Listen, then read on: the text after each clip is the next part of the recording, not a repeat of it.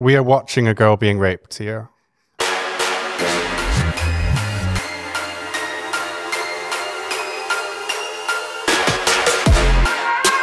Welcome back to Lustcast. This is a bit of a special episode because I had to delete the last one because the model that came on, a porn star Nelly Kent, she made allegations of abuse by Rocco Siffredi. And she came under a lot of pressure and I felt forced to delete it in the end. So in this podcast, I'm going to be going through what exactly happened and be talking about how the porn industry silenced a model that spoke out against abuse. And I'm going to be talking about what we can do about it. And I'm also going to be going through some evidence of abuse that I found on Rocco Siffredi. So it's going to be a bit of a big episode. Yeah, it's a Lustcast extra, if you will. Yeah, and subscribe, share, all of that. But I think the most important thing is to, share this episode and get it to the people that can help. So first and foremost, why are we doing this episode? Well, the main reason is I think the episode we did had such serious allegations of bad things happening in the porn industry. And I think when I deleted it, that makes it sound like, oh, so it's not true, she was lying. Or, it doesn't sound credible anymore. So it's like, oh, that was a mistake. Yeah. A mistake by me, a mistake by her. And it's much more complicated than that. And I think the most important thing for me is I've been working in porn for 10 years now, I think. Like me. Yeah, in this situation, it's made me so angry that I just can't really keep my mouth shut anymore. Is not in good conscience. No. Yeah, you've got fury in yours. Yeah, I'm shaking a bit now because I'm just so angry just thinking about it. I can relate to that because I've also experienced, situations where I just could not stay still. And I just had to do it until I felt justice has been served. Yeah, yeah. So I understand. And today I'm here to help you to ask questions and, make it sort of a discussion. Yeah, and it's really useful because I think it's easier to clarify your thoughts when you're talking to someone else. But aren't you tired of me being on the podcast? I would like someone more famous, please. Sorry. Yeah, I mean... No, you're great. You know it. Whatever. We've done it together, haven't we? A lot of it. Yeah, it's a journey. And I think also until I started this podcast, no one was talking about European porn. They would watch the videos, but no one knew anything about who makes it or how it's made. No, not really. Or if there are any problems. No. And now me, you and others are talking about what it's really like. Yeah. It's shining a light on it. And yeah, but... what we see is not always it's not always good. Yeah, and we get a lot of shit for it. I mean, I can say with certainty that, these small clips that you also make, some people refer to them from time to time. And in the business? In the business and also outside of the business. And so, people do watch those and they listen to those, and I think they find it very interesting. Yeah, I think the main thing for me, the reason I just had to make this episode, and I hate doing negative things about the porn industry because, in the 10 years I've been in this business, I've absolutely loved it. Yeah, we love it. Yeah, it's given me a lifestyle that most people can only dream of. I've had experiences. My life has been like a movie for the last 10 years or something like that. Okay. And but at the same time, especially here in Budapest, which is where I work and where I know, there's always been an undercurrent of bad things happening. Yeah. And I've always said to people we all know who the bad people are. We all know what they do. But nobody ever speaks out. So let's go back to the episode with Nelly. Yeah. So was your intention to actually talk about Rocco himself, or the idea was different to begin with? No, the podcast was supposed to be about rough sex. So it's Rough like sex. how to do it, what it's about, like things to avoid, things like But that. somehow it was more about the dark side of the industry, I would say. Yeah, she just came out with it and it was a shock. So it was actually Nelly who initiated to talk about certain people. Yeah. Okay. Certain people, certain things. I don't know, maybe it was just on her mind and she's pissed off. Felt like sharing. It all just came out. And the thing she alleged was so serious. And I'm... Oh, yeah, I remember some... Yeah, she didn't use the word abuse, but that's how I described it because that's she basically what it is. described like, it. She described like Rocco punching girls. Yeah. She described... dislocated implant. Yeah. Jaw, I remember. Yeah, and the most important thing for me was that she described that, there isn't consent for this before the scene starts. Okay. And, that's... that's just so bad. Like, it's not how things are meant to be done. It sounds bad, but eventually she took it all back, right? Yeah. So, and that's why I want to go through the timeline, really, because, like, what you got to decide is, like, do you believe what Nelly originally said, or do you believe she's lying? And personally, like, when she did the podcast, I was so shocked. And obviously, I'm publishing the podcast, so it opens me up to legal liabilities. Yes, true. If she's lying or if I tell a lie. So after the podcast finished recording, I said to her, like, was all that 100% true? Because if it's not and you can't prove it, then you're liable for, you're liable. Yeah. You can be sued. Yeah. And she said, yeah, it's 100% true. Like, you can just Google everything. Yeah, personally, I also felt like she's really speaking out of her heart. Mm-hmm. It didn't feel like it's a made-up story.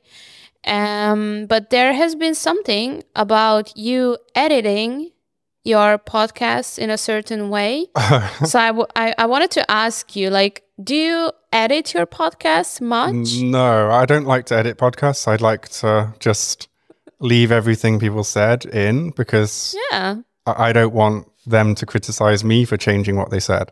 So, but you have been accused with manipulating your episode. Yeah, I mean, I wish I had that skill level, but no. Mm-hmm. Everything in the only things I edit out on the podcast are if someone says something and they misspeak and then they correct what they said. Yeah. Then I delete that. Or if like someone loses their train of thought, I delete that because it's pointless. Any mistakes, like if we take a break, if there's like some background noise. So basically you edit out the brain farts. Yeah, that's it. And even then I leave a lot of those in because I just, I want people to meet the real person.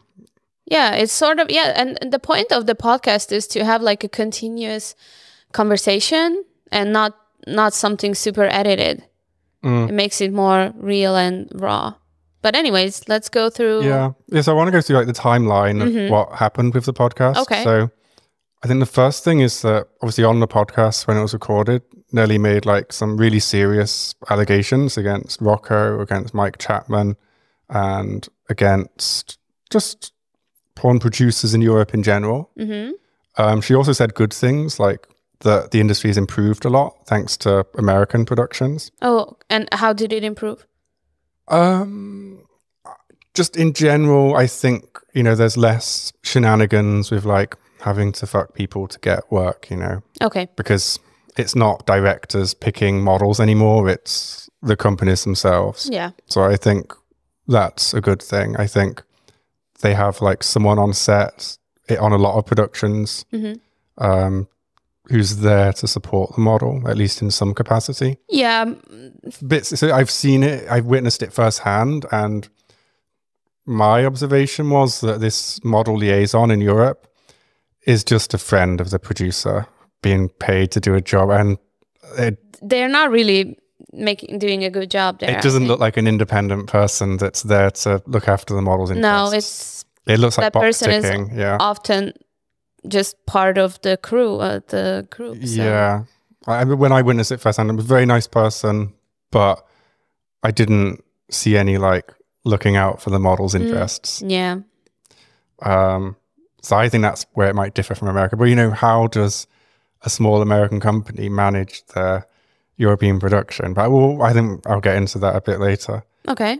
So yeah, she named a few concrete persons. And then, let's say, afterwards, I checked that she was telling the truth. And I felt uneasy about publishing it. So I checked again by text later, like just before I published it. Like, you know, definitely all truthful, right? Just warning you. So before publishing the podcast, you asked Nelly. Yeah. Just like, so, cause I felt I didn't want to be offensive and say, like, are you lying? You know, because it's like, no, just double checking, with the person. Yeah, just confirming. Because sometimes you do change your mind. Yeah. And, you know, people exaggerate and misremember and things like that. But the one thing that sticks in my head so much is that the question, because I challenged her about the Rocco stuff on the podcast. I didn't just like be like, oh yeah, I completely agree with you. Yeah. I challenged her. And one of the things I said is, you know, why has nobody spoken out about it? Yes, I remember. And she said, you know, because they're fucking scared. They're shitting themselves. And in that case, she's talking about European porn models. She said, you know, if you speak out, you lose your agent, you don't get work. It's, you know, the end of your career, basically.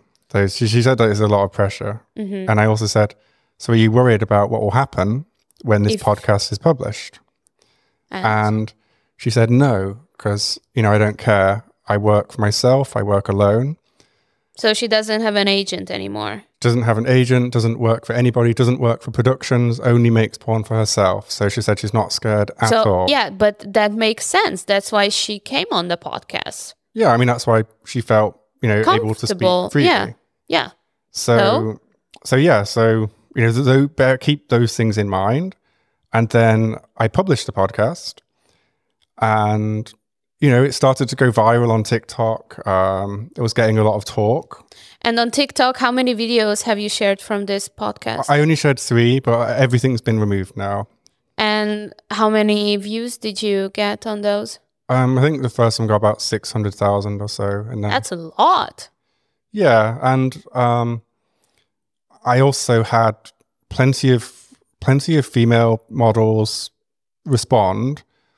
European models. Yeah, and they agreed with Nelly. Okay. Not everybody had the same criticisms as Nelly, but everybody had like part of it. So there was confirmation. Okay. And yeah, and then obviously at some point Rocco saw it. And that's when things got really interesting. I'm not sure which bit to talk about first, but like Rocco contacted me and Nelly. On the phone? I don't know if he called her, but definitely texted her. But I also had a phone call with Nelly, and the way she described it is she'd like had a nap in the afternoon. Okay. And she woke up to loads of messages, loads of people trying to get in touch with her. Okay. Not just Rocco, not just... but who else? Well, 100%. I know that Esther at Bill Babes contacted her. Okay. And some other models? I think so. I mean, who else? Yeah. She said other producers in the porn industry. But the thing is, the phone call was really inconsistent with everything she'd said before. So like the way, hectic. Like she was like really saying like, I'm not scared, but she was, when I spoke to her, she was like looking for a reason. Of course, to delete it. Yeah, to delete it. So she was trying to say that like, because I'd made a clip of it, and she's seen my podcast, she knows that I make clips of everything. Of course she knows. She was saying because I made a clip of it that it makes it look like she's attacking, like at war with Rocco.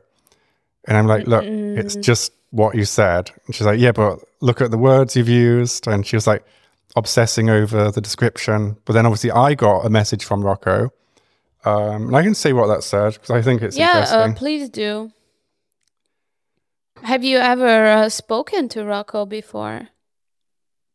No, this was the first time actually. Your first encounter. Yeah. And this was before or after you deleted the podcast, the episode? This was before I deleted it. So before Rocco contacted me, obviously a few friends warned me that he would be because he was contacting friends to get my number and things like that. Okay. One interesting thing is one person who warned me. Well, I don't want to say too much, but one person that I spoke to said that whenever she speaks to Rocco, she feels she has to be careful because he's a scary person. I thought that was quite ominous sounding because not many people, it's very rare that I've heard anyone just give a general fear thing. So never done anything bad to me, but just always feel like I have to be careful. All I'm going to say is that he can be intimidating. Yeah. Yeah. So yeah, he contacted me. He said, "Hi, Tommy, this is Rocco Siffredi. I'm writing to you about your video with Nelly. Just want to let you know that I will unfortunately move on legally toward her and you because many things that she says you report on, writing below completely wrong or purposely. And I hope you know that you can post anything people say just because." So obviously, that's reading exactly what he wrote. Obviously, his English is unbelievably bad, and I'll have to interpret that a bit. But I mean, it's just really difficult. It's kind of difficult to understand, but we get the point. Yeah, I think first, this is not, my first rodeo. I've been sued for libel before. And when it happens, the person doesn't say, "I'm taking legal action against you." Yeah, it's a bit threatening. You get the threats from the lawyer. Yeah. You get a cease and desist. You get, you get asked for money, but, this is a threat the way I see it. This is someone trying to intimidate me to take it down. Intimidating, yeah. Because why wouldn't he go to his lawyer, And I think the reason he won't go to his lawyer is because it brings more attention. Because I would love this to be in court. I would love to talk about this story. Yeah, but obviously it's because first try the easy way, just contacting you and shut it down. Yeah, and then he also included a screenshot of a message he had with Esther at Real Babes. And what does it say? And the screenshot is a screenshot of the YouTube with highlighting, the description. Okay, which is just a description of the allegations against Rocco that's in the video. So it's a description of the video. Yeah. Is it problematic? It's a description of what the content is. So you didn't... I didn't embellish. I didn't... Okay. I can't. It would be illegal to change what the content is. It is what it is, exactly. Yeah. Okay. And Esther sent Rocco a message saying, "She said the whole story written to the video was made up." And I'm like, that's strong. Yeah, I'm like, but the whole so why did she? And she said she never told this. But she did. And a laughing face emoji. Well, she actually did. And so why come on a podcast and tell all this story so that in the end you can say it wasn't true and delete it? Yeah, and so why did I invited Rocco to come on the podcast and tell his side of the story. I'd invited him previously when I first started messaging about it because I think that's fair. It is to give the chance. And he said, "No, I'm not looking for any defense from my side. I don't need it. Good. But for sure, all your writing and the way you describe all the stories is absolutely made up from you." And the girl already confirmed by voice message and by chat. "I don't know what is behind this. Someone told me that Dan Leal is part of this. When some past month with some other girls on another podcast shit on people. Anyway, you must for sure know that whatever you post on the web nowadays, you are responsible. Take care." Oh, take care. So, a few things in that. First, I just want to say, Dan Leal, I know him very well. He was on the podcast with me and you. Yes. And I think the podcast Rocco's talking about is when you gave Rocco some mild criticism for not providing food and things like that. And Dan was defending him. So why he has beef with Dan, I have no idea. It's kind of ridiculous. Well, we don't. And he's seeing this like conspiracy. So I don't know why he has this Jumping like into conspiracy in his head. And I don't know, like obviously they haven't actually watched the podcast and looked at the allegations. They've just read the description. Yeah. Because otherwise, like, how would you say like, oh, the girl said, like Nelly said she didn't say any of these things. It's like, yeah, but that's what the video is. Do you know what actually she said? Yeah. So it's really, really bizarre. And these are the things that made me angry. Like one is that he just says he has no questions to answer. So why even bother? Yeah. So for me, just the kind of person I am, that's made me dig into his content. Okay. And I'm going to force him to answer some questions. And the second one is the focus is really on like making out like that Nelly didn't say this stuff. And I had a conversation with Nelly and it was a very difficult conversation. At one point, she was angry with me. Angry with you? Yeah. Why? I think she was looking for a way of deleting someone to blame. She was looking for a way of deleting it. She said like she didn't like the video of where it was a clip only of the allegations. You know, but that's how I promote all the podcasts. You know, I promote the full podcast and then I take like the highlights like into individual topics and publish them. But again, I don't edit them. I don't change anything people said. And you know, she like had problems with the wording of the description, and obviously it was all coming from the people who pressured her, which was of course Esther at Brill Babes, who is not her agent. And but was she? She used to be a long time ago. Used to be. But Esther is not her agent. Okay. Why the fuck is Esther working for Rocco? So what do you think? Esther is supposed to be a model agent. Her job is to look after the models, to take care of them, to get them work, to make them successful. Her job isn't to be an enforcer for producers who she doesn't work for, you know. She gets paid she gets a commission on top of the model's fee. But you'd think that's dependent on the model, not dependent on the producer. Because, you know, if you've got a good model, like the producer has to book with you. Yeah. So like, what's the relationship between Rocco and Esther? It seems like a really big conflict of interest. It seems quite sinister. And the thing is, it's not an isolated incident. Like, she's well known for shutting down girls in the porn industry when they complain. Who? Esther? Yeah. It happened with Lenina Crown like a few months ago. Lenina complained about Pierre Woodman. Yeah. And Brill Babes, and she came under a huge amount of pressure to delete her tweets. But as I recall, it was the same sort of threatening with going, you know, with court and stuff. Yeah, it was all that like threatening legal action. Yeah, legal action. Yeah. Okay. And again, people that threaten legal action usually, for me, it's a sign of guilt. Like, it's obviously they're not.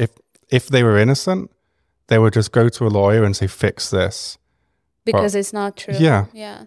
Well. But I mean, you know, make your own mind up. But you know, my feeling is, you know, these are not the actions of, you know, people that don't have something to hide. You know, when you go to court, everything comes out in the wash.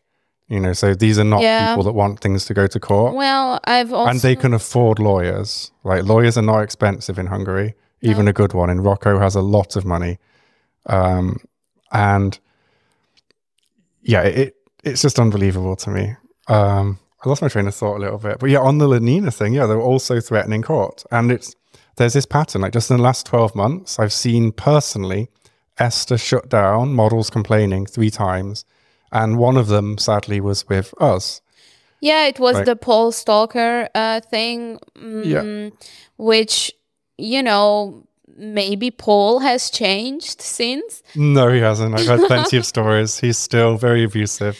But yeah, I just wanted to be more vocal and just, you know, let other girls know in my opinion about him. And, you know, I would say I've always had a good relationship with Esther. And so she obviously approached me, you know, to let's not do this like that, you know. Yeah, I please remember. remove the post, and I have, because I valued our relationship with Esther. And she used a lot of like manipulative tactics. I remember that she said like, oh, you know, just because, you know, you don't, you know, need the money or whatever, like he's paying and other Yeah. girls want that money. And it's, Yeah. and So, do you but remember what happened after? It was very funny. well, it turned out that he Paul yeah, wanted or did yeah, he tried to start steal. his own agency and steal Esther's girls. I know. Yeah, and then she decided she didn't like him. But yeah, Esther confessed that, yeah, it turns out he was an asshole. So, But yeah, and I don't really monitor social media so much with European performers because it just doesn't interest me. I'm kind of between projects at the minute, so I'm not super involved. But I've noticed 3 times in the last year of her acting as an enforcer. And it's so wrong. Like, can you imagine an American performer speaking out about a producer and her agent or another agent shutting down the conversation, threatening her? Like, I don't know. Like, it's unbelievable. So, and it's serious things they're speaking out about. Like, you know, abusive behavior towards women. yeah, and not to mention, like, really, a lot of girls complain, but yeah, and like the Lenina one about Woodman, like, you can't even be sued for libel for reporting it because so many people have made allegations against him, including like Lana Rhodes. yeah, I remember that. Like, Woodman's name has come up so many times in court documents over the LA Direct. I don't think it was a trial, but it was like some sort of inquest in America. Like, you don't have to look very far to find out all the bad stuff about Pierre Woodman. It's like, it's known that he's a very abusive person in the porn industry. Not to everybody, but to certain people. He has a terrible history. I know for a fact that at least one agency will not send him models because of him abusing them. Could you name? I don't want to. It's not fair. I don't want to associate a good agency with a bad story. Okay. So it's just not fair on them. There are good agents out there, and there's bad agents. Okay. And so what's next? And so yeah, and that's the thing. And it's like, I just think it's all the time I've been in porn, we all know who the bad people are. There's not many of them. Like, for the most part, I think the porn industry is like quite a hedonistic, fun, welcoming, supportive place. But we all know who these bad people are, and no one ever speaks out against them. Or I thought they didn't. And I always thought, well, once models start speaking out, things will change. And I saw Nelly speak out, like pour her heart out about all the bad things, and she got shut down. She was silenced. Yeah. And it's so disgusting. I always kind of blamed the models. Thought, oh, why aren't European models as strong as American ones? Yeah. But American ones don't have to deal with this. So the courage it takes to speak out in Europe is tremendous, huge. And then when you do, I don't know what was said to her. Yeah, we don't know. Like, but whatever threat it was was threatening. It changed everything about her character. And the threat clearly didn't come just from one person. It came from multiple people all at once, like a torrent. And no one can deal with that pressure. And, you know, this is, you know, a big man, like, bullying a small girl. And, like, so, you know, I felt like a responsibility to, you know, to investigate. Yeah, to step up and, you know, speak out myself. Because all the producers in Budapest, we all talk about this. Like, we all Like privately, Okay. I've had conversations with several producers and said like, you know, the fuck is happening with Rocco? You know, like Okay. why is he still allowed to work? So And it's a thing. yeah, it's well known. And I think there's two schools of thought. One is that if you, I've been warned by some people that like, look, if you kick up a fuss, then you risk having the industry shut down in Budapest, you know, because you would attract government attention. Maybe they'll say, look, this can't go on. We'll shut the porn industry down. We'll ban porn. Because that's what's happened in France. Like in France, the porn industry got out of control, and many producers right now are in jail, like awaiting trial. Producers and performers, and that's for drugging girls, sex trafficking, tricking them into doing porn, all sorts of vile things. And the things that are happening in Budapest are different to that. I hope. Maybe there's some similarities. I don't know enough about the French situation, but yeah, the feeling in the industry, a good number of people I spoke to, they feel that we shouldn't speak up because yeah, I would say business. it's a common thing. Like it's not something you should do. It's better to lay low and, you know, just be happy if you have a job opportunity, take it, you know, earn some money, and that's it. Yeah. And, you know, like one UK British porn producer, he posted the podcast on the Xbiz forum for me. Like that's like an industry hub. So like just only people that work in the business can post on there. I don't normally get too involved, but I thought, okay, it's a good place to start posting. And amazingly, rather than, you know, take it seriously, Xbiz deleted my account. Like the people who are supposed to be the porn industry media, like they're like the business media, the people that give awards to porn models. Did they warn you or anything? Nothing. The account was just deleted. So like it just shows that the porn industry as a whole they prefer to keep stories quiet than to let them get out. It's like, just pretend that there's no problem. And it's so shocking. It took a few days for it to sink in. And like, again, that's why I'm making this podcast, because because it was posted in there, I don't think there's any doubt that people involved with Rocco, like either his distributors, like Evil Angel or Gamma Entertainment, some people at that company have heard about it. And they've decided to take no action. They've ignored it. Nobody's contacted me. I've made myself available for contact. They just deleted you.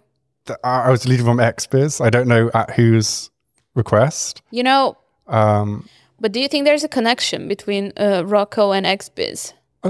Maybe not necessarily with Rocco directly, but obviously Xbiz depend on Gamma Entertainment and Evil Angel for huge amounts of sponsorship. Like without the porn companies, there is no Xbiz. Yeah, sure. Like they depend on sponsorship. So I didn't know that, but that's a little bit sad. Like even giving out their awards, you know, the awards, you know, you pay for them. You know, let's be honest. Yeah. But I mean, that's true of all industry awards. You know, I used to work in media, in mainstream media before this, and you know, that's how we make money. And it's not a bad thing. It's not a bad thing. It's like a social gathering, and and I think the awards generally go on merit, but you know, they go to sponsors. Okay. So yeah, and I wrote, obviously, and I want to talk about why I removed the podcast as well, because I didn't have to delete the podcast. Like legally? Yeah, I could have left that up, because Nelly didn't say to me, I'm lying. It was a very ambiguous call. She was like going from excuse to excuse, like reason to reason to reason about why it should be deleted. Okay. And I was like, look, if you say you were lying, I'll delete it. And she's like, okay, I'm lying then.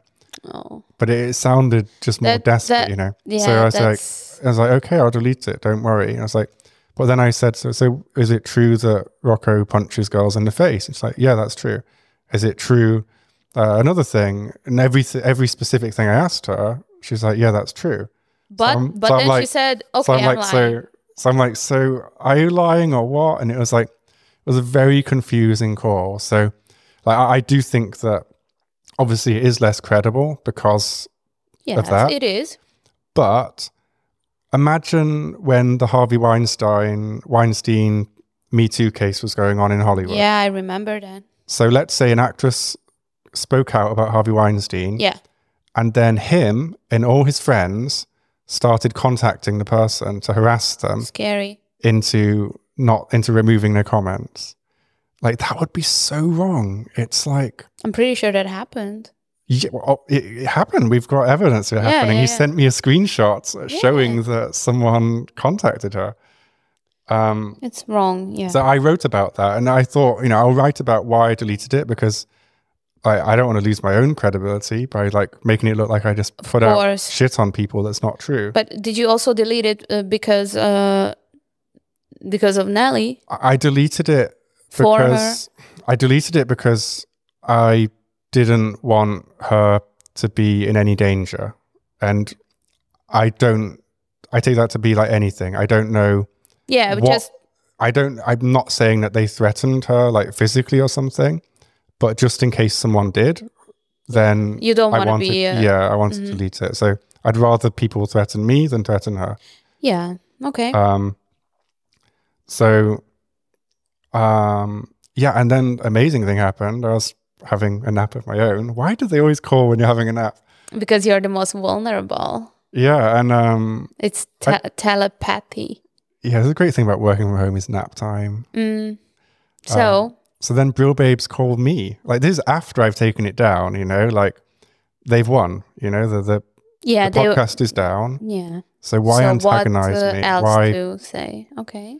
So she calls me, and it was a crazy phone call. Obviously, I think the intention was to, try and get me to take down my posts, try and get me to understand that, what you're doing is don't wrong. Make the industry look bad, all this stuff.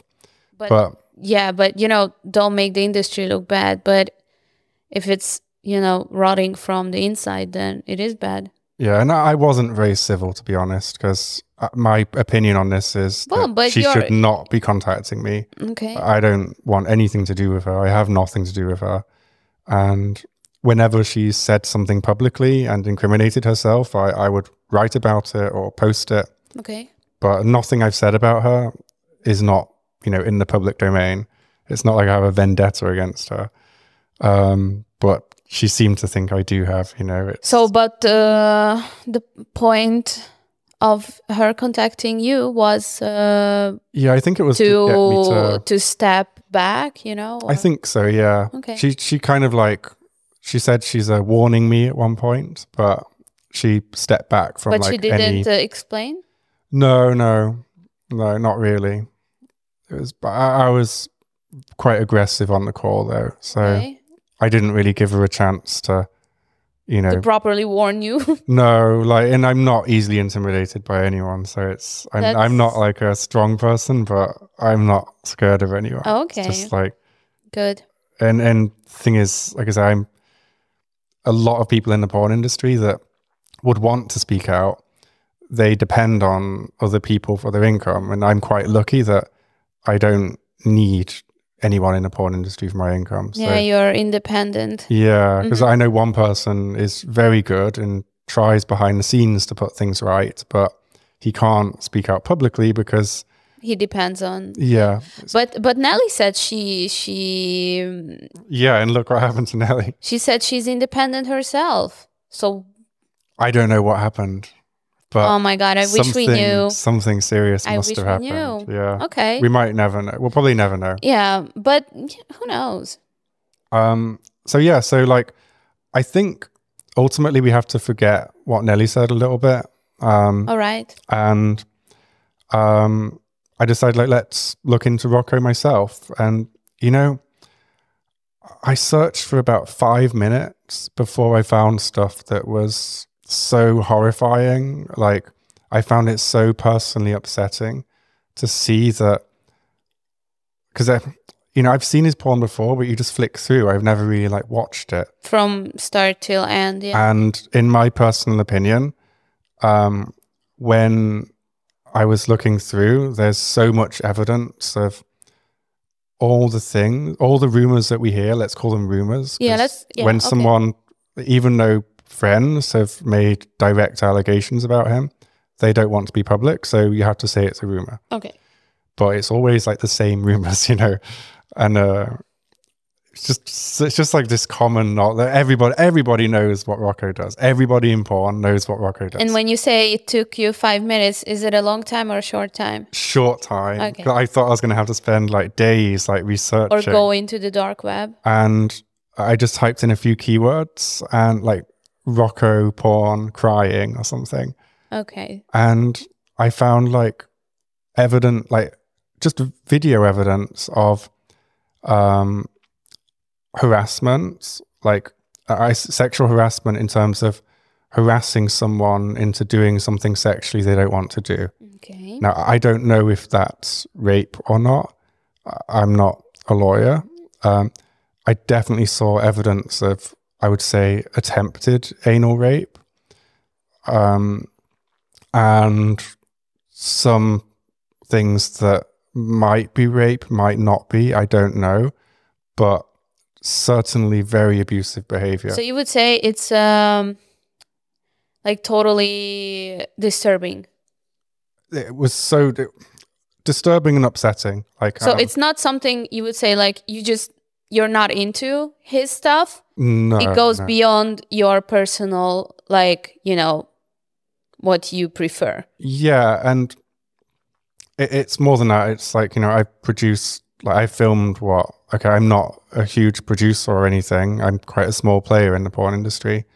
But yet I've made, you know, like 300 or so porn videos, and I know how it works. I know. Yeah. And I know the models that he works with. We all work with the same people. And I just know that in a lot of these videos, there is no possible way of getting consent for what he's doing. It's just not possible. Mm-hmm. And I've clipped a few of the videos, and I found these so quickly. There's so many more out there. But I mean, he's been around for what, 20 years? Mm. So of course there's endless. Yeah, I saw like a few old ones immediately, and then I grabbed a few modern ones at random. I haven't put all of them public because some of them are people who have spoken to me anonymously, and I don't want to expose them. So yeah, I thought I want to just play them and just talk people through what's happening. Yeah. Okay, so shall we put on our mics? Yeah, let's put headphones on. Headphones. So there's no way I can put these videos on YouTube. No, of course not. Like even if I censor them, they're so disturbing, and I just don't think it's the right place. So we just do the voice. Yeah. So, but I've changed my Twitter profile, which is Ask Lustcast. I've changed it so that my tweets are marked as sensitive. If you're triggered by, you know, abuse and possible rape and things like that, then just don't watch them.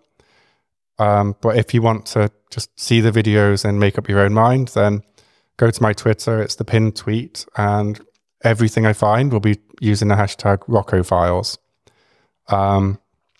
And yeah, let's play the first one.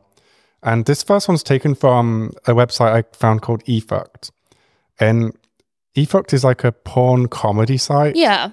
Where they basically look for clips of like behind the scenes in porn where the girls are humiliated and then laugh at them.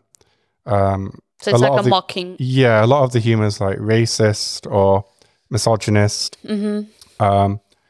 And this first video, they're just laughing at the girl because she doesn't want to do porn. So I haven't made these edits.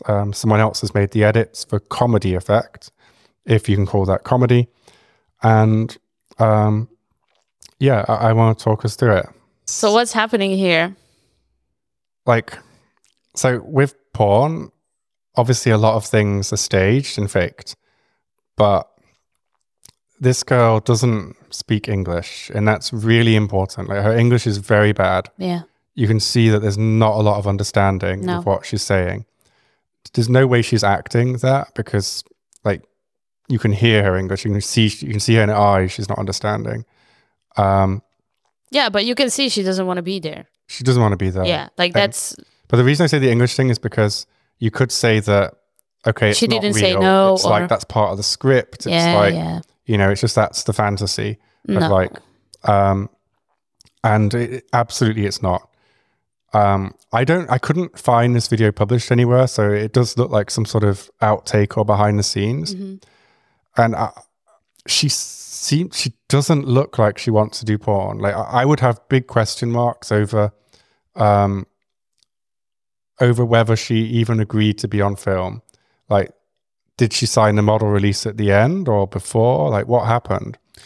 But like, I think, you know, most of the times those model releases are in English to begin with. That's true. And, you know, just from my experience, no one really encourages you to read it. They just say like, oh, just, you know, sign here. And even then, now? Nowadays it's better. Nowadays it's better. But, you know, because this girl, like, and you know, just sign here, you know, that's it. And you just do as you're told. And like the first crime, like she says, no, I don't want to see you naked. Yeah, I know. And it's like, and she seems afraid, you know, watching this is so uncomfortable. It's very uncomfortable indeed. And should I play on, or any more thoughts? Or I'm just thinking, so there's possibly someone who is pushing her. Possibly. To do that, because... Could be a boyfriend, could be an agent. Whoever, but... someone. I don't think she's there because it was her idea, you know. It looks like she hasn't decided to do porn yet. And yeah, like if we watch further,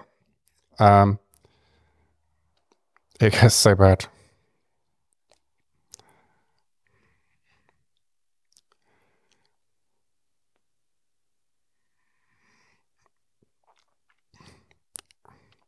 So for people listening, he's kind of forcing his penis into the girl's mouth. Yeah. And she doesn't want it. She really doesn't want it. There's no way she wants this. It's so And she's wrong. looking away. That's like a very typical sign. And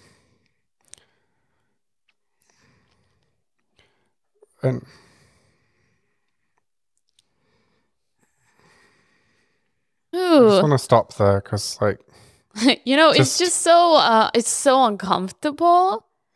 It's like, why would you even want to go on with this? Yeah. It's what's the point? You're pushing someone to have sex that doesn't want to have sex, and you're pushing someone to be on film having sex that doesn't want. You know, we're watching someone just be traumatized in front of us. It's like, for sure she is. Like, for sure, there's no way. And also, it's very sad that these people make fun of it. Like, I don't find it funny at all. And the people editing this, yeah, the people who edit it know that this is non-consensual. And they're editing the music in to like make light of that. I know. You can see that's what their opinion is. It's really wrong. But not everyone knows, because I've met some people who shared a very disturbing video with me and saying like, who the hell would do that and stuff, like, how did they do it? And I'm like, but have you thought of maybe them being drugged or, you know, threatened or, you know, like, obviously they are not doing it out of fun. And then they were like, oh, yeah, maybe, you know? Yeah, well, let's watch some of the pressure that Rocco puts on this girl. So she's lying near his penis, looking very uncomfortable. What kind of question is that? I'm like... But why would you ask something like that in the middle of a porn movie? Why would you ask it of any girl you don't know? Like, have you been abused as a child?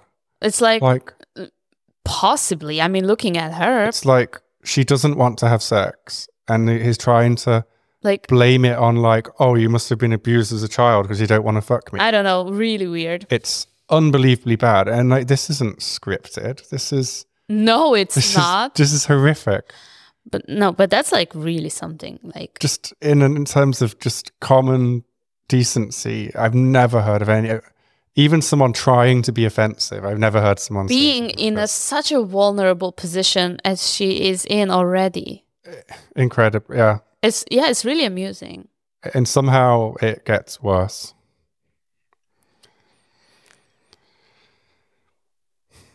Are you strange? You don't want to have sex. Yeah. So she was saying like, what will people say? Yeah. If she doesn't want to do porn, and you can't get any consent with this level of English.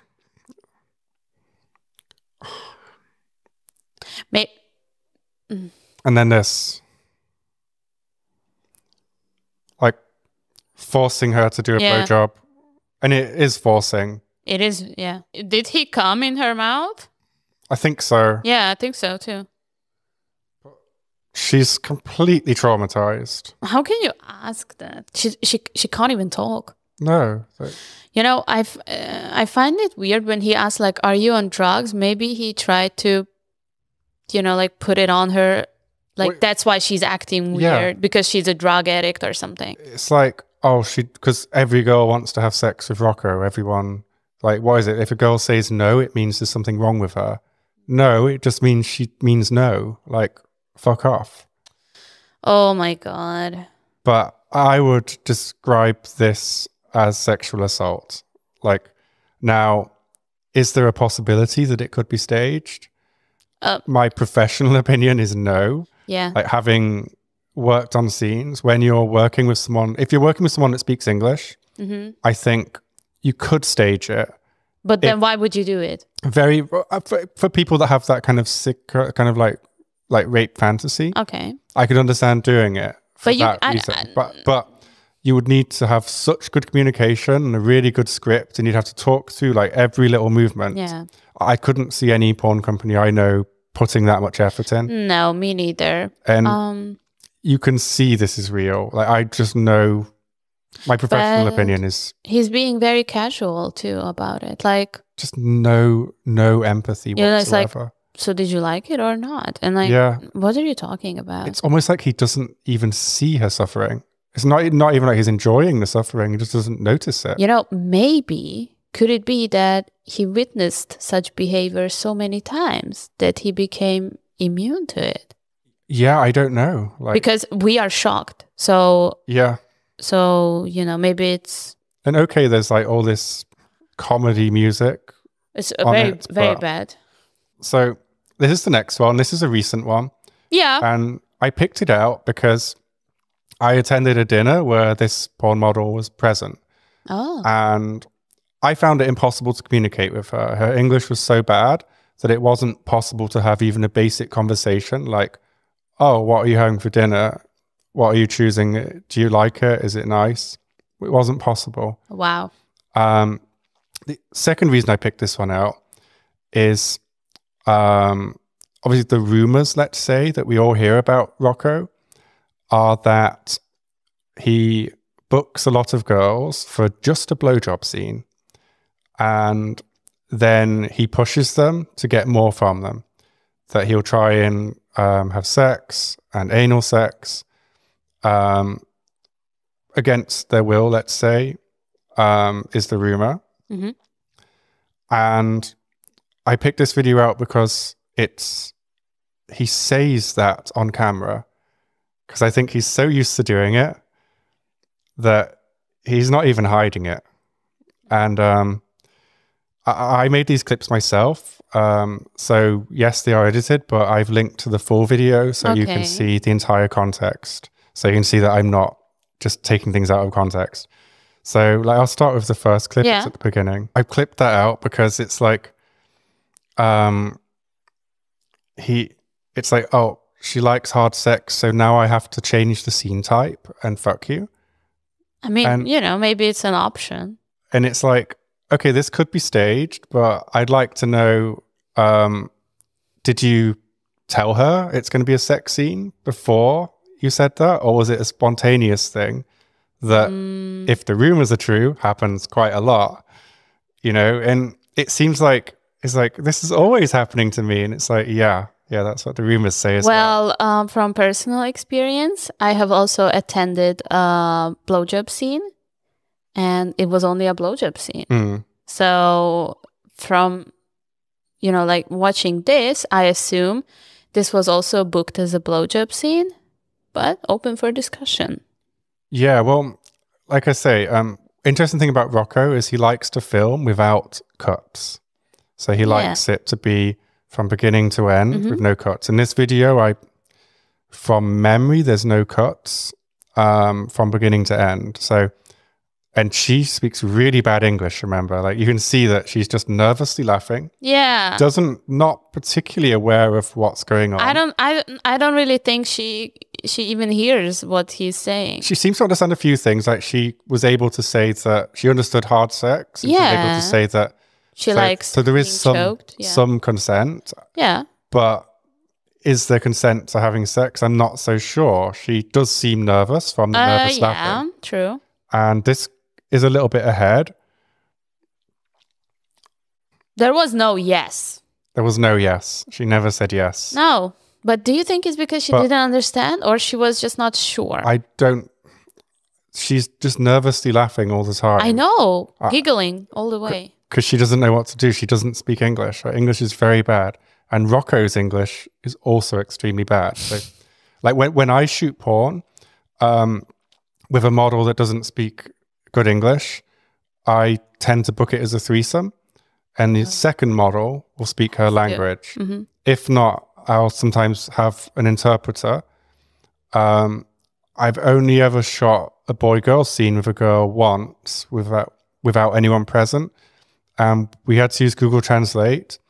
And I found it so difficult to communicate that I felt it was best to cut the scene short. Okay. Because it just uncomfortable. Yeah. I just felt like this isn't the best way to do things. Okay. And it was just, a problem that, the translator didn't show up that day, So yeah, but let's go to the next clip. Yeah. So, but they already had vaginal sex. Oh. So he tries to put his penis in her ass. Yeah. But she didn't say yes. She never said yes. Even if she said yes, she can could change still her say mind. no. Yeah. And he just tries to, like, she doesn't even know the word ass or anal, Or maybe, he was like, trying to do this. But you said yes, like. Yeah, he's pressuring her. Yeah, like pressuring. Like we've got a deal. Yeah, like, and I already shot some of it, like there's no going back. And this is like a classic, like, kind of. Manipulation. Like, kind of rape scenario cliche of like, but you said yes. So what's wrong? So like, you can't say no now. Like, you can't tease me. Yeah. Okay. She looks stressed here. She's been nervous through the whole thing. Yeah, but now I can see she's genuinely scared for her ass. He just tried to put his penis like, in her ass. No. Yeah. Like, it's a surprise. I don't do that. It's a huge amount of pressure. And he says, you lied to me. Fuck you. Oh, so uncomfortable. So much pressure. Yeah. And this is a very young girl. I believe she's about 20-something. 18 to 20. And he just tried to anally, I think that's like attempted anal rape. Like, he just tries to put it in, even though she keeps saying no. Yeah. Like, there's no way of describing that in any other terms. I mean, it is what it is. You can watch for yourself. It's so disgusting. It's like, just the tip. That's that? Like, he said, not a negotiation. No isn't a negotiation. But he said, I'm not going to put it in, just the tip. Yeah. So what's the point? I mean, I know what's the point, but it's not even a discussion at this point. And he said, you lied to me. You lied to me. It's like, it's such a strong statement. Like, you lied to me. She doesn't even know, what time of the day is. And like I say, this is like a muscular, quite. And look at her. She's being completely, in a, how do you call this situation? Like, vulnerable as hell. Yeah, and I also want to say that, like, when someone says they like hard sex or they like rough sex, that's such a wide term You better not that say it. it means so many things. You should Yeah. get consent for every activity.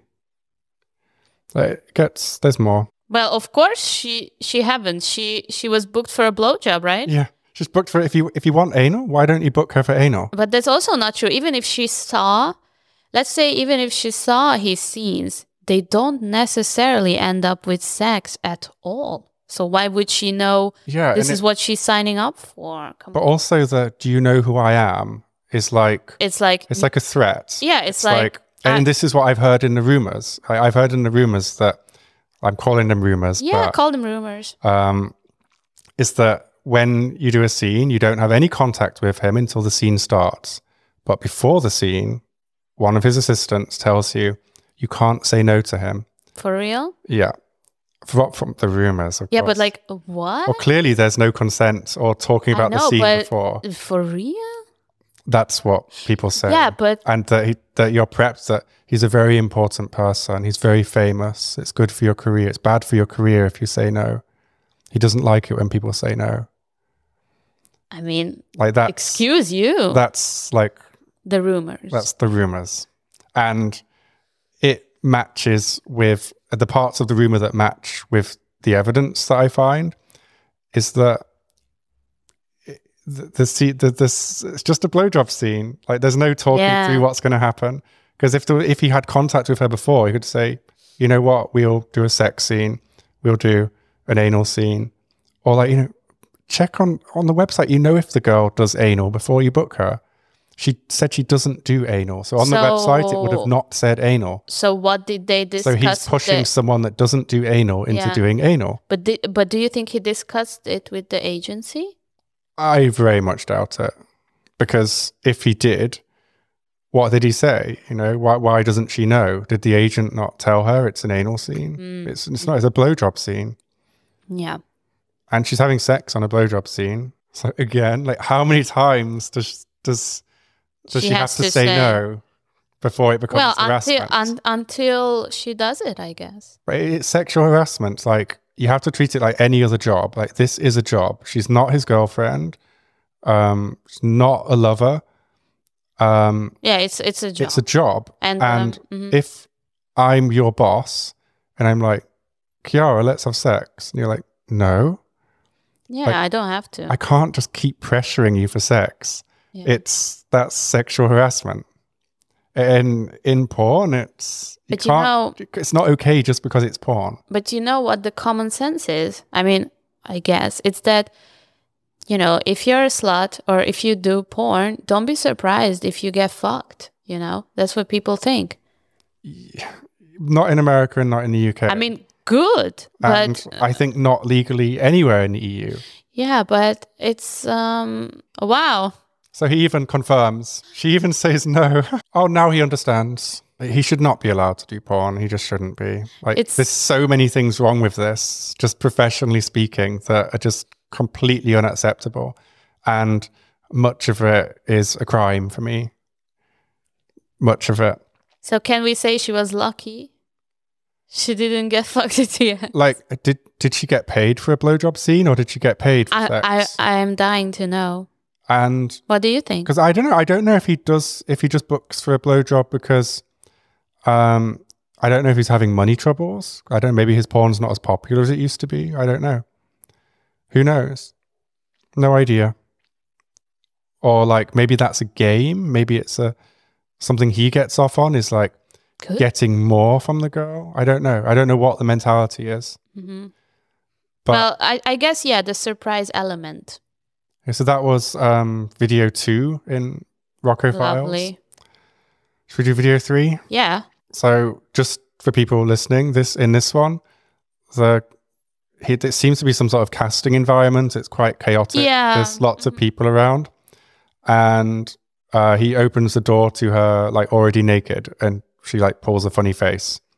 Like something like that I can completely see being staged. Like, yes. Yes. Whether it is or not, I don't know, but obviously you've got to like check certificates, things like that. So it's not their first encounter. Yeah, I would say not. But let's just continue the video. So scene starts, she's giving a blowjob, and he's asking for anal sex. He should know all this before the scene starts. So again, he should know what she's booked for. Like every model you book, you know, like, do they do facials? Do they do cream pies? Like where is okay to come?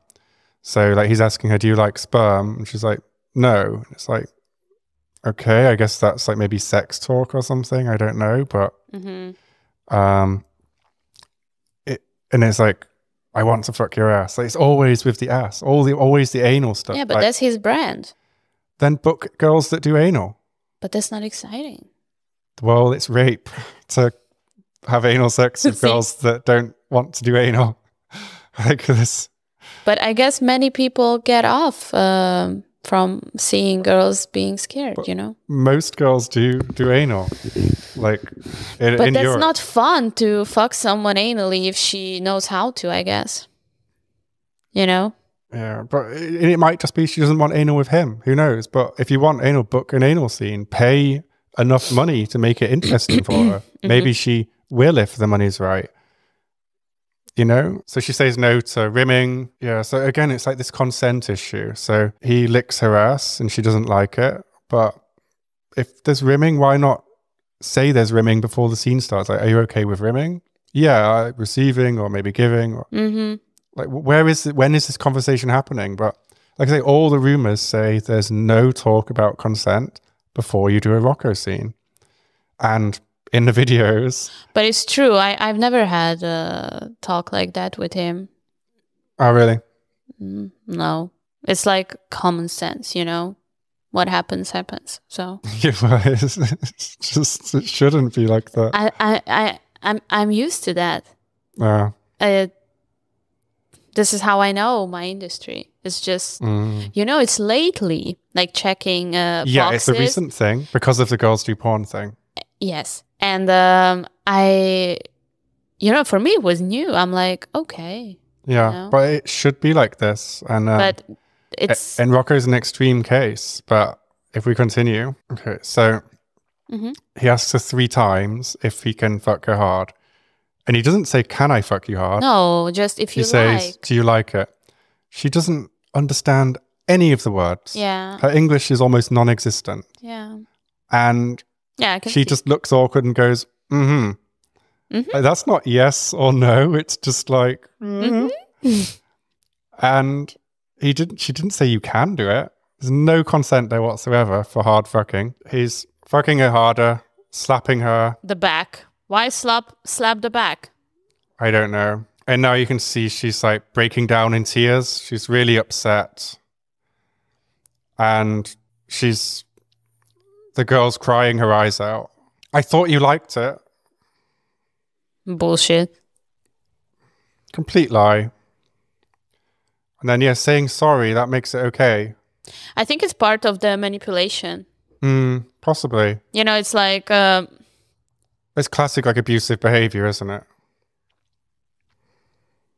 Like, he understands you, you know, but then... And it's like, and it's almost like it's like, her fault. Yes, that's your speaking fault. up. You didn't say stop, so like she doesn't understand. Girls are intimidated. They don't. Oftentimes, they don't dare to say stop. No. You know. And Rocco is famous. He is a celebrity. Yes. This one's over now. So that was number 3. Yeah, that was number 3. So let's do number 4. So this is Rocco Files number 4. Yeah, for humor reasons, this site paired this with a video of a girl being raped, by the way, just to put this in context. So they took a clip from a movie where it's a girl being raped because the girl says yes earlier and then she says no. And he's like, you can't lead me on, and then rapes her. So this is what passes for humor. This website is advertising it as like how to harass a girl into anal sex.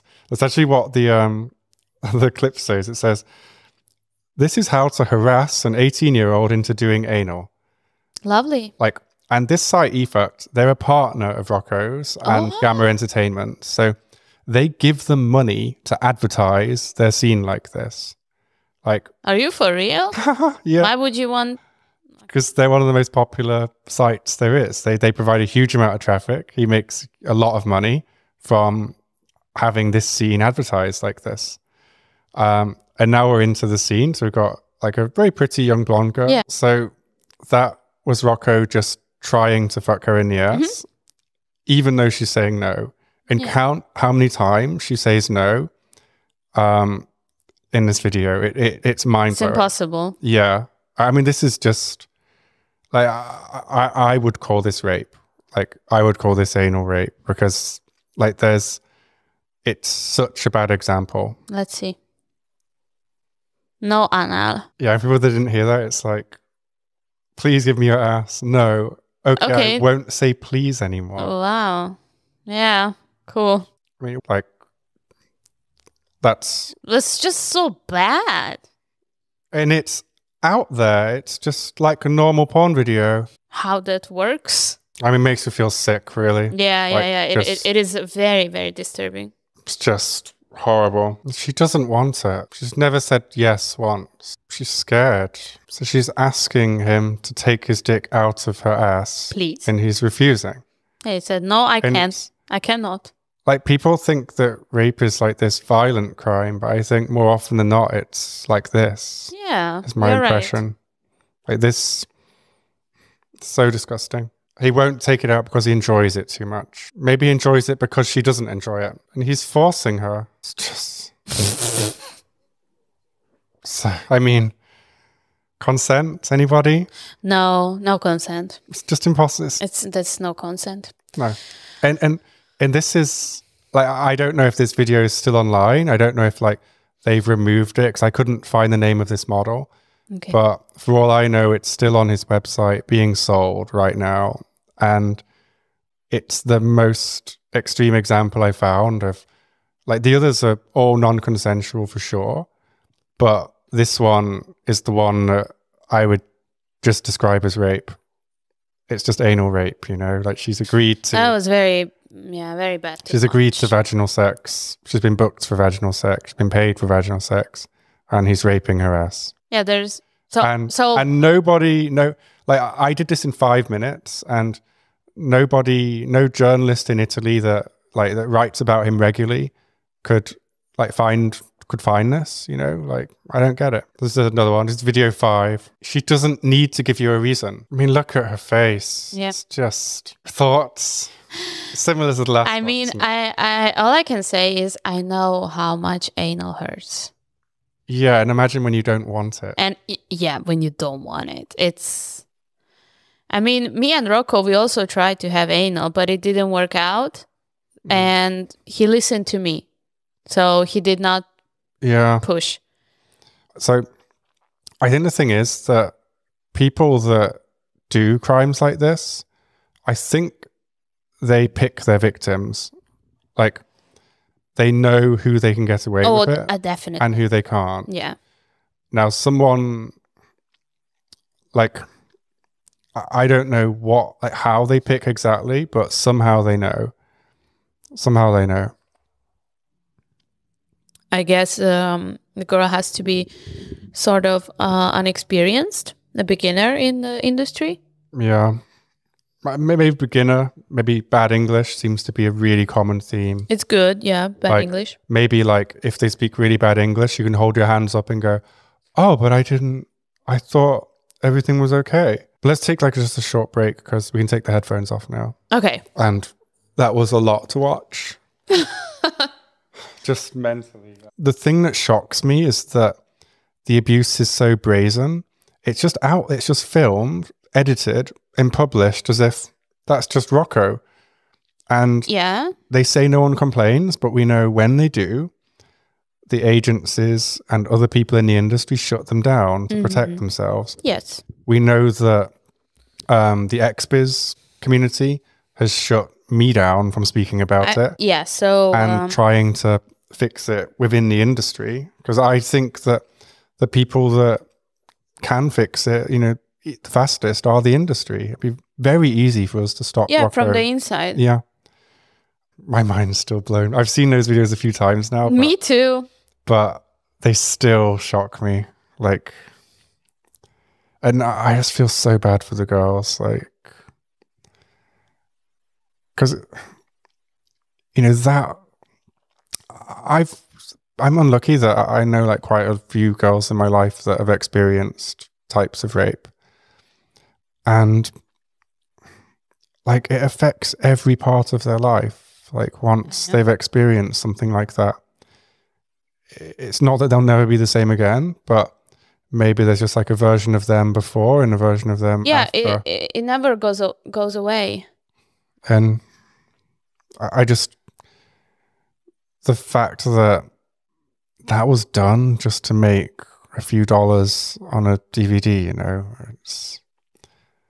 Yeah, I guess it makes him unique. And it's done, it's like anal rape on an industrial scale. It's like victim, like new potential victims sent to him every day, every week. Yeah. I don't know how often he's shooting. I think every week. Definitely every week. For many, many decades now. So what were we trying to prove here? Yeah, so I think I just wanted to set out some evidence that the things that Nelly said are definitely true. Even if I've deleted her podcast, I think like I'd like to personally make allegations of abuse against Rocco now. So, you know, obviously I'll wait to hear from Rocco's lawyer. Yeah. But honestly, my feeling is that if, say, people look at it, some lawyers or people in the industry, you know, a court or whatever judge looks at that and says that that's not abuse, then I will just quit the industry and I'll become an anti-porn campaigner, because if that's acceptable, then I don't want any part of porn. And I think that we shouldn't be making it, and it's better to ban it, because if that's what people can expect from porn, and if that's what we're teaching people, because men at home are watching this and this is acceptable, and they're not being told, oh, this is acting, this is just staged. They're actually watching a man rape a woman and anally rape a woman and then be hero worship for it. Yeah, he's been a role model for many. Durex, he's in advertising campaigns for Durex. Like Durex, who are like campaigning for safe sex, are using, all they had to do was Google for 5 minutes and they'd see his abusive behavior. They'd see him anally raping girls, or trying to in a lot of cases. And like, where's their due diligence? Like, they couldn't find a better role model for safe sex than Rocco Siffredi? Really? Yeah. You know, I don't know. What can I say? Perhaps, you know, a lot of money play a big role in it. Well, he's so famous in Italy, and, you know, journalists, you'd think journalists would be able to use Google a little bit. Like, but maybe they think this is okay. Yeah, maybe, honestly, maybe they know. Like, maybe they think it's okay. I lived in Italy for 1 year, and it's a much more macho culture, like a much more male-dominated culture than like Britain or America. Women's rights are definitely, like, in terms of women's rights are protected, but in terms of like attitude, I'd say it's much more sexist. At least when I was there, it's like been nearly 10 years now. And I know like many men like hero worship Rocco. Many men also don't. So I've spoken to quite a few of my Italian friends, and some of them hero worship him, and some of them are like, yeah, I don't like his stuff because it's rapey. So the thing is, maybe it's just the thought of, you know, like that's his style and it's all right. And I'm sure they would say, but all these girls probably signed a contract, so what's wrong with that, you know? Yeah, possibly. And it could be just like you say, the sex worker thing, like just sex workers, you know, just... Yeah, I mean... Just bitches. Yeah, like that's what Italians you're selling your body, so what do you expect? To be treated fairly? Yeah, possibly. Possibly. But I mean, you know, the legal system, I don't think sees it that way. So even if someone signed a contract, it doesn't mean, you know, yeah. you can be forced into stuff. So So yeah. I think I want to talk about a few things that need to happen to fix this. Good. And I think the ideal situation would be like the fastest way of fixing it would be if, you know, agent stopped sending him models. And agents that do send models to him, the rest of the industry could stop using.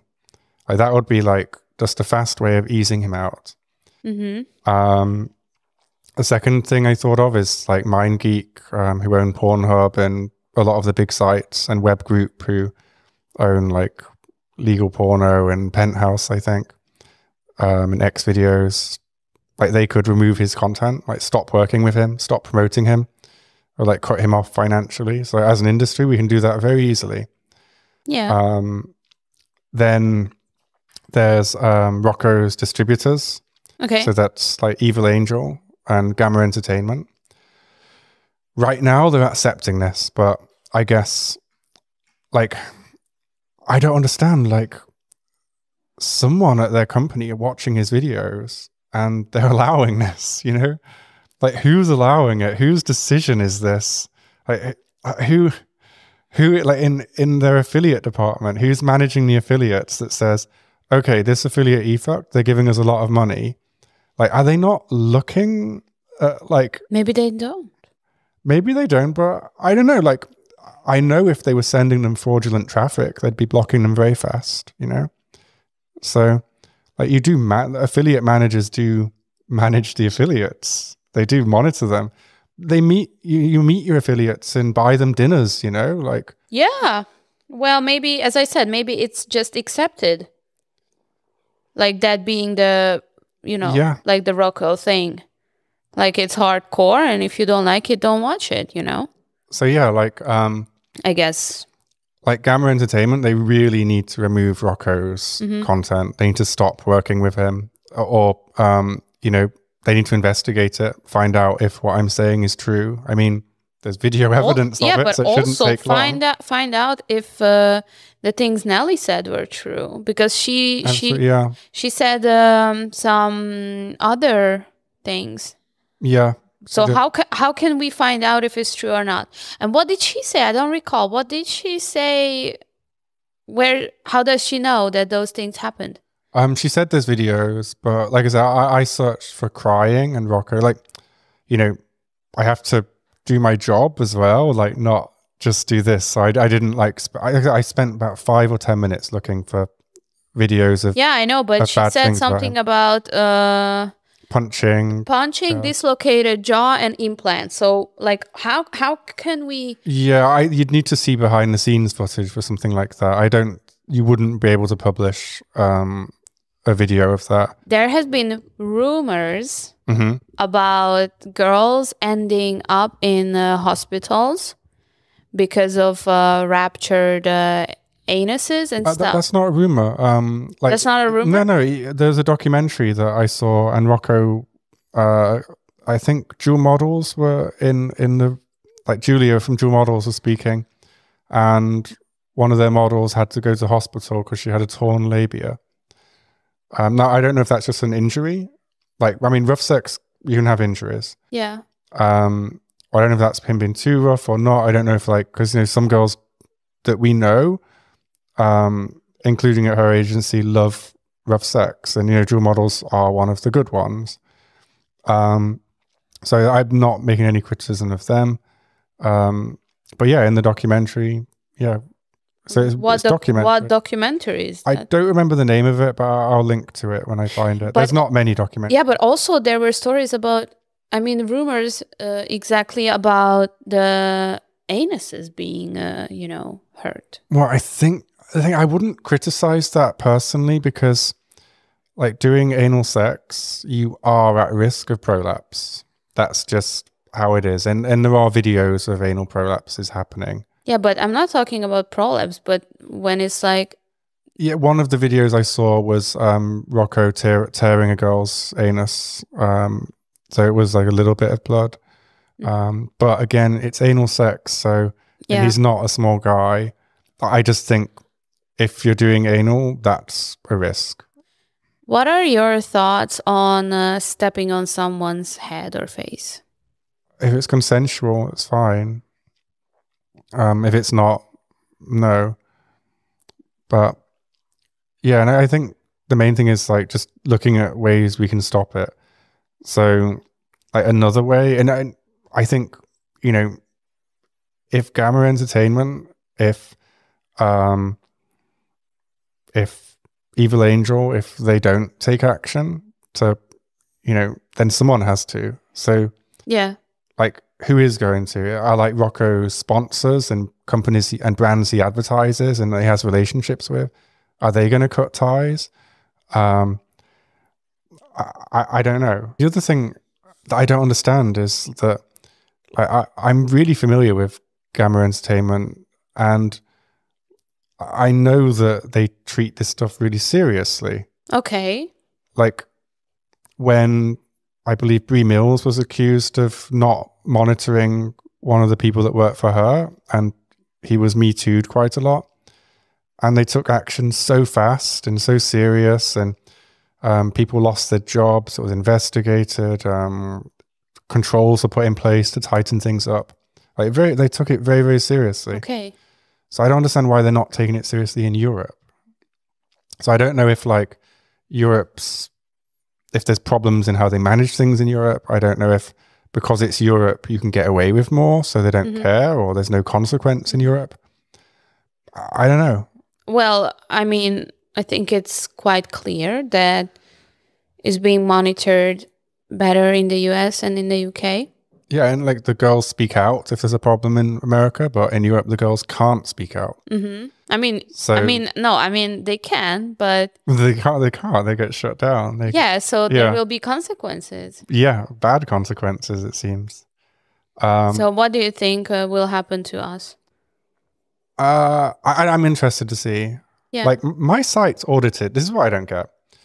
So like every year on my porn sites, my payments company goes through my site and they're so detailed. Like I had an article about Japanese art and tentacle porn. And I had this painting from like 150 years ago of an octopus. Okay. And it wasn't sexual. It was just like a painting of an octopus. And I had to remove it because of bestiality, and it's against Visa and MasterCard's rules. And, you know, like they're going through all the pages like that. So why aren't Visa and MasterCard, why isn't Rocco's site held to the same standards that mine is? I think... like who's letting him have like non-consensual content and like attempted anal rape on his site when I can't do anything like that on mine? Because you don't make as much money, I think. Possibly, but... I mean, that's the only reason I can think but, of. you know, Visa and MasterCard, they're usually strict. Like, I just don't know who's in... Someone's editing this scene. Someone's marketing it. So people are watching it. Yeah. And no one's like going, you know what? Like, this girl just doesn't look happy.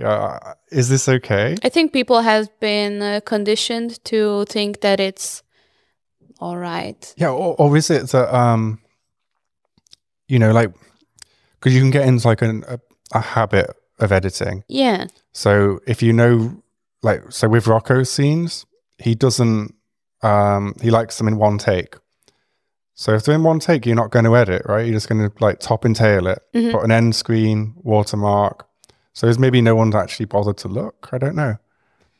Like could be no one's looked if you give them the benefit of the doubt. But like it took me 5 minutes to find like the vile things of him. 5 minutes. So yeah, the idea that no one knows is really hard to believe. But you know, at the same time, I know this company quite well, and I know that.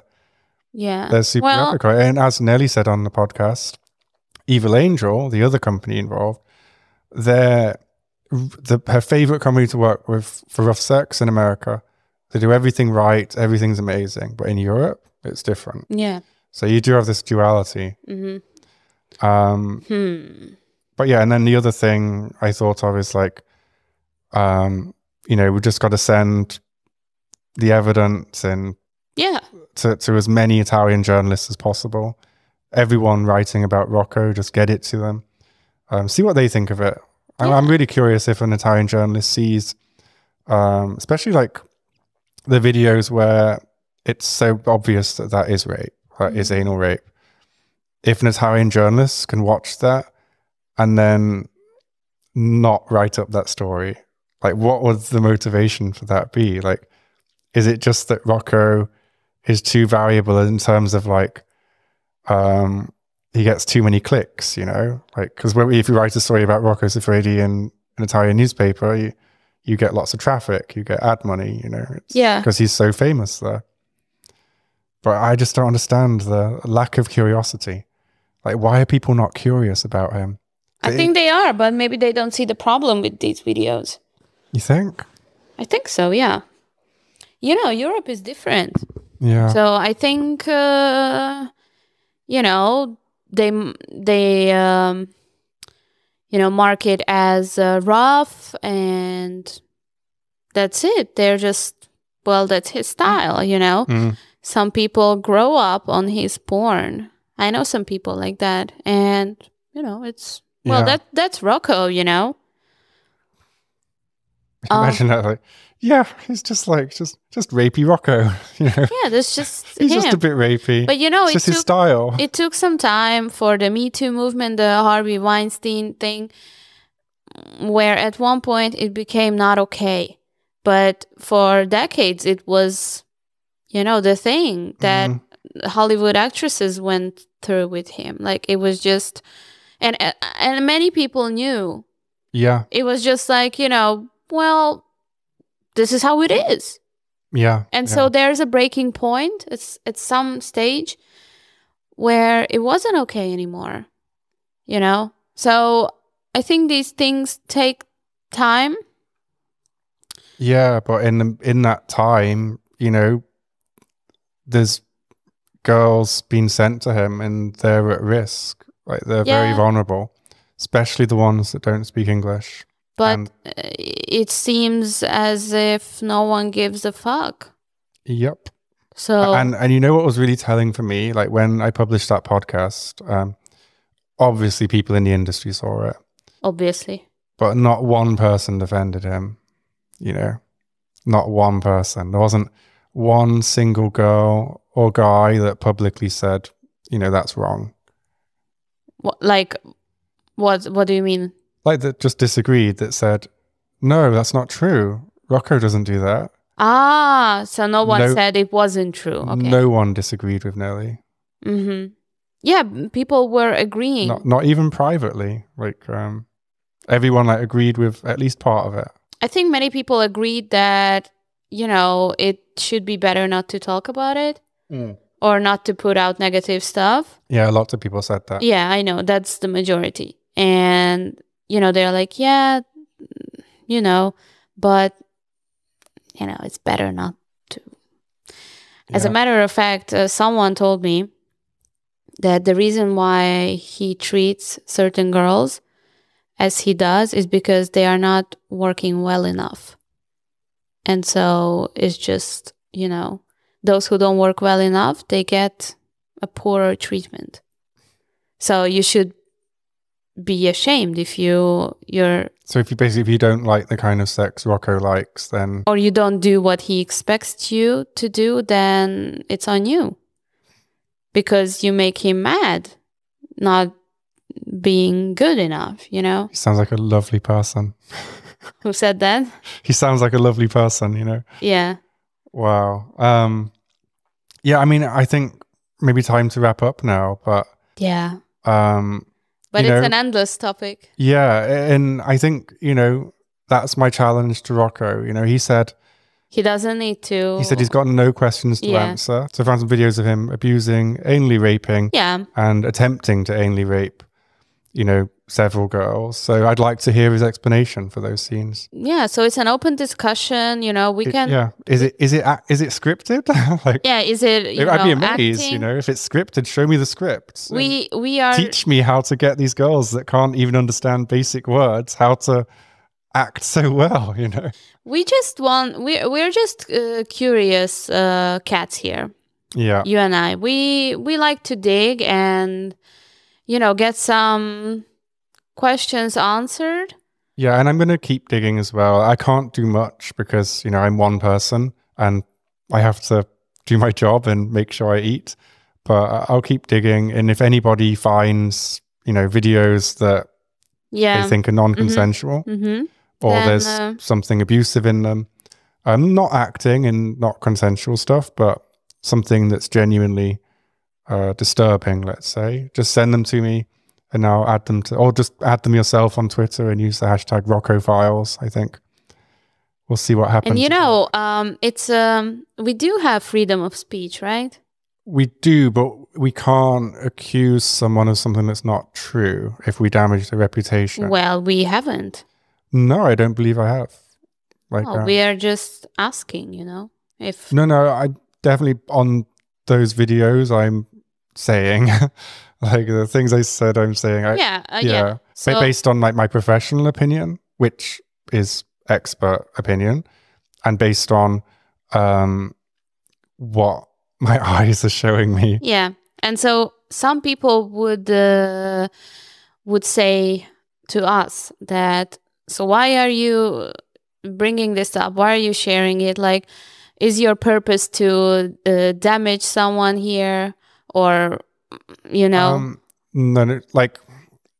some people think that my purpose is to get famous or to make money for the podcast, but my podcast doesn't make money. Well, you still only have me here, so you're clearly not doing well. And I have enough money and income to be fine. Yeah, we don't all have to be super successful and famous. Yeah, but no, I'm doing it because it's dear to your heart. I wouldn't use those, but I just say that if I don't, I'd feel dirty. Yeah, you're part of something dirty. I feel really ashamed that I didn't say anything a long time ago, because all it would have taken was a quick Google search and I would have found the things I found today. Yeah. And I feel like if I just Googled, when I first heard rumors, if I just done a little bit of research, then I could have spoken out. But, I didn't. I just kept quiet like everybody else. So. Do you think people will hate us?